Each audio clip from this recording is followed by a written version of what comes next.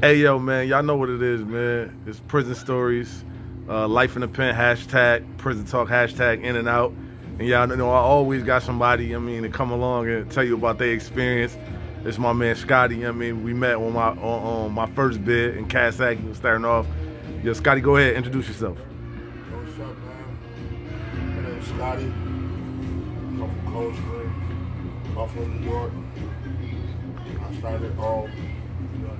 I started bidding when I was, on my last bid, I started when I was 23 years old.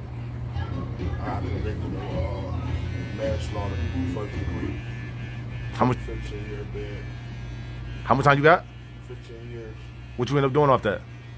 13 and a half. Okay. So, yo, throughout your experience in prison, you know what I'm saying, what was some of the things that like you could say shaped your way or your views of, a life, like just from a prison perspective? I ain't gonna lie, like growing up, how I grew up, we used to think that prison was like a rite of passage, like you wasn't a man until you did a bid, you know what I'm saying? But I used to always like laugh at my friends because they used to always go to jail all the time. I used to laugh at them like, y'all stupid. Y'all stay going to jail, you know what I'm saying? And I was so set in my ways that I thought I was untouchable, that I couldn't go to jail. You know what I'm saying? I was doing crimes so hard, I thought I was gonna get away with it, you know what I mean? Until some serious shit popped off, motherfuckers started running their mouth. And I gave it up viciously. You know what I'm saying? I ended up getting locked up. So when I did get locked up, I always knew the rules, you know what I'm saying? Whatever you do, you gotta be accountable for it, you know what I'm saying? Don't tell your friends, don't tell your enemies, you know what I'm saying? Just go do your time. That's a fact. So during your bid though, like, you ever see anybody get stabbed, anybody get killed? Hell yeah. What was one thing about prison, State Department of Corrections, like you're not promised to come home. That's a fact. You got COs coming through. CO, that's a fact. COs do, they be knocking dudes right off. So what's something that you seen, like far as when that made you be like, oh shit, like when you seen something when you first came to prison and you was like, damn, this shit real. What was it? Like, explain to me, you know what I'm saying, what you had seen that let you know like this ain't no joke. The first thing I seen that was crazy, I was in Clinton. I'll never forget, I was in Clinton. I was in E Block. And dude was, you know, doing the company, dudes laughing, joking, you know what I'm saying, doing their little deals, talking about TV, sports, Cool Banners, Big Ear Pop, all that shit, you know what I'm saying? And then the lights go out. No matter of fact, I wasn't in E Block. I was in upper H. And I was in a steak shop. It was a steak shop company. That's where we worked. They made the clothes for inmates, made the clothes for COs.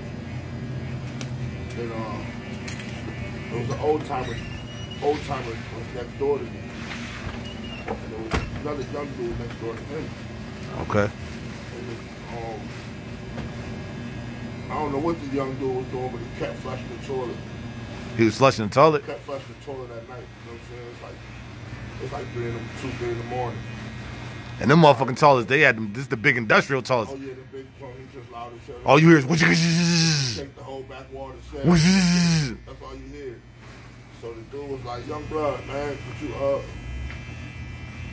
hold off on the toilet, man? I gotta get up, I gotta go to work in the morning, you know what I'm saying? Yo, just for y'all, not to cut you off, but just when you dealing with an old timer and he say young blood, that's your warning right there.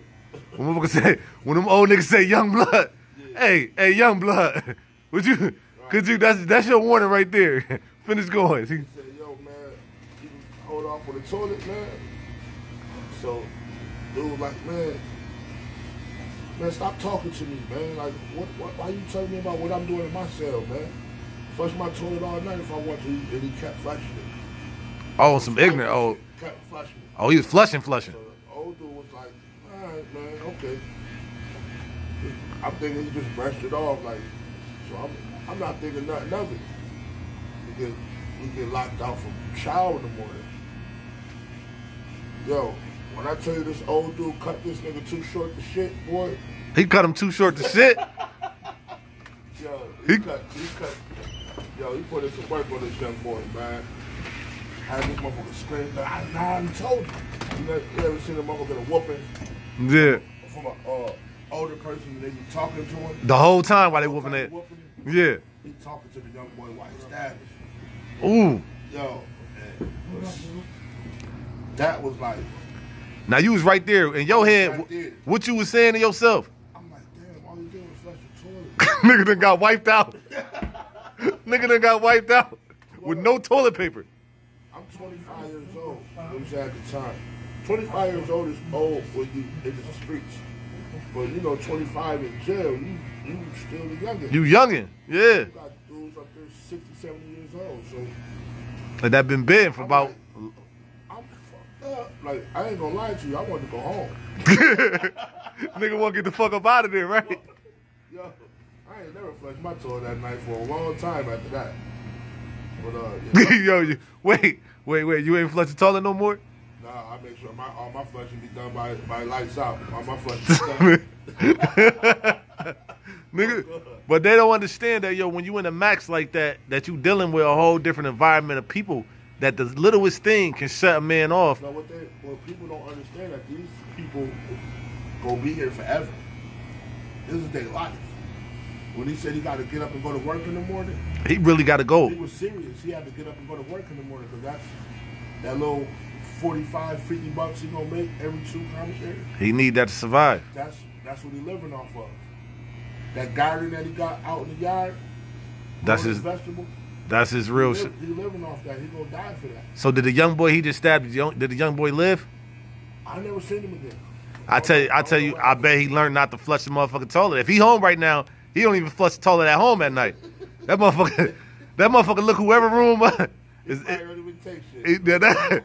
I don't know who up, but I bet you he don't do that no more. Hell no. Yo, so you know we see the vicious things, stuff like that. You know, have you ever been in a situation when you was in prison where you had to think about if you should walk away or not? Or you had to take it on a hop because it was just a smart thing to do? Have you ever been in that situation where you really had to tell yourself you wanted to be this type of way, but you knew that it was no winning with the situation? Yeah, you know, I started gangbanging, you know what I'm saying, when I was in prison. Because I figured, like, I'm going to be here for a while. I ain't got nothing else. I was a knucklehead. I ain't got nothing else to do. It's boring. I might as well have some fun. So you became, so what did you? I was smarter than all of them dudes, you know what I'm saying? You was above the average gang member. Yeah, I thought I was okay. So what did you become? I became 5'9" blood. Oh, blood. Yeah. Okay. All right. I had got into some shit, and I went to jail. The next jail I went to, we was full. Oh, y'all was full. Oh, explain to people what food mean. We was on the menu, like y'all was up to be served. That means beef. That they was anywhere they go, it was happening. Nigga said, "Goddamn, God just joined us to have a good time." Damn. So, bro, right? I guess word got out I was there, whatever the case may be. And, you know, like, the dude I came home under, that was my man. We still cool to this day. We still kick it on the phone and whatnot. But my big homie was full. So, being that he was full, I was full. You know what I'm saying? My nigga, you a big nigga too, so that was a lot of food. So, full, right? I get to the jail and shit, you know. I'm still trying to, like, make a name for myself. And they're like, yo, niggas want you to come outside. I know what's about to happen when I go outside. It's lit. I'm outnumbered. I haven't been in this jail. I just got here. I've been here 2 days. I'm waiting to get off quarantine. You know what I'm saying? Yeah. But I know what's gonna happen when I come to this shit when I go outside. So I'm like, damn, what the fuck I'm gonna do, man? Like, I can't stay in my cell. Why can't you stay in your cell? Tell the people why. Stay in my cell. I'm soft. I'm a sucker. Like niggas And- coming from me. And you gonna have to do that shit all the time. Yeah. Nigga want to stay in that motherfucker though. I wanted to. Nigga want. I ain't gonna lie to you. I wanted to stay in my cell, Like- but I can't stay in my cell. So now I gotta think how I'm gonna handle this. Okay. So I just said, fuck it. I'm gonna go outside, but I ain't gonna make it outside. Wake up.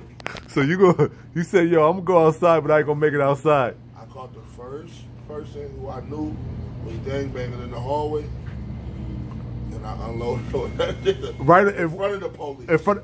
Hey, yo, my nigga, listen, AB, you asked me in one of the, and when you inboxed me, AB, and you asked me on YouTube, you know what I mean, certain ways. Remember what I just told you, AB? I just said this to him. I was expressing this. I told him, I said, listen, if you ain't got no wins, it's a group of niggas, what you do is you pop in the mess hall, the hallway, the motherfucker, anywhere you know where the fuck help gonna break this shit up at. Cause help gonna be there and we getting the fuck out of it. You save faith, you save for yourself, and you just got you one off. So after that happened, you pop, what happened? I popped off. I styled a little bit because you know what I'm saying, I caught it the element of surprise as a motherfucker. So, you know, I come wet floor sign across the helmet and all that. Oh, you done took the wet floor sign. Hit him with the guitar. Popping shit. Bong. And I popping shit. I kill every last one of y'all. Yeah, you gotta say it. Yeah, you gotta make an impression. Yeah, so they, you know what I'm saying, they rough me up a little bit. I make sure I get them a little problems, because that's another charge on the ticket. Yeah, so when you can show the ticket, yeah. So they rough me up a little bit, so now they taking me out to jail. I know I'm gone. I'm gone. I've got my And you got the ticket to be like, listen, I got with everybody, police and all that. They tell me, oh. Right. So, Yeah. You know what I'm saying? I left and shit, but Did they send you what box they sent you to? they sent me the when I went to upstate box. Okay. All right. Upstate box. That's Yo. just the worst. Yo, hold on, y'all. Y'all know it's gonna be a part 2. Hold on.